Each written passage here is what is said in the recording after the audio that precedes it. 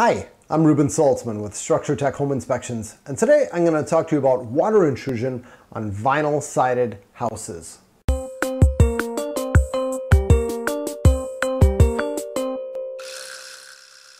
So just about everybody knows that newer stucco homes have had a lot of problems with water intrusion. Water gets behind the stucco and it rots the wall out. But it doesn't mean that other types of siding are immune to these types of problems. We see problems with every type of siding, and pretty much every type of siding is very good at hiding these water intrusion issues. You look at a house that has vinyl siding on the front, and even if the wall is completely rotted behind that vinyl, you're not going to know it simply looking at the wall.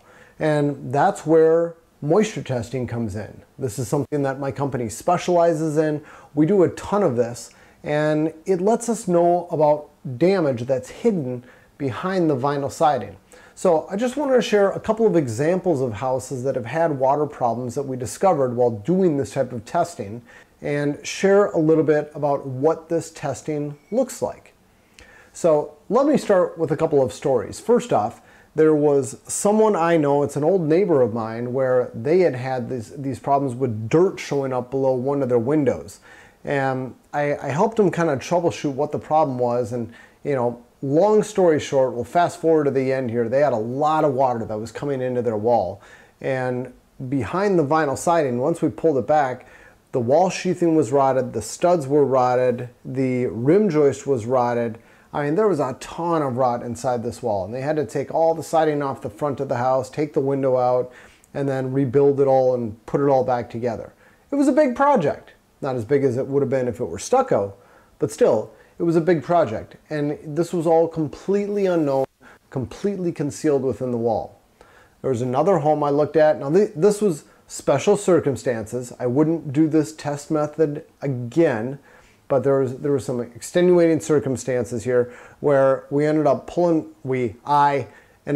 back the vinyl siding, and I just took my utility knife and I cut a little bit to show what was behind the paper. And I mean, it was mush. There was not much left of the sheathing. You could have put your fist right through it.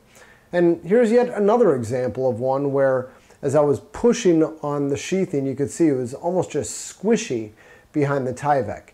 So water damage can happen on any type of house. Vinyl siding is not immune to this. Thankfully, there is a tried and true method that we've established that we use to help identify water intrusion behind this vinyl. And it consists of using a scanning moisture meter where we scan large areas, all the suspect areas on the vinyl siding, and anytime we come across anything that's suspect with our moisture meter, we peel the vinyl siding back, and then we use a pin probe moisture meter to verify that it's actually wet or damaged.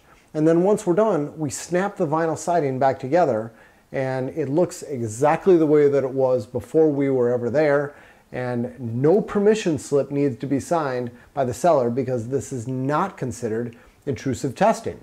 This could technically be done as part of a home inspection. It's not.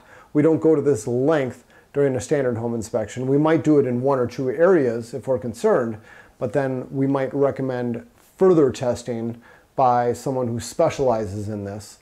And in our case, it could be us because we specialize in it, but we would recommend further testing to figure out water intrusion throughout the entire home. So in a nutshell, there's no type of siding that's immune to water intrusion. We find this with every type of siding, and water testing on vinyl siding is a service that we offer. That's it. Thank you so much for watching. Take care.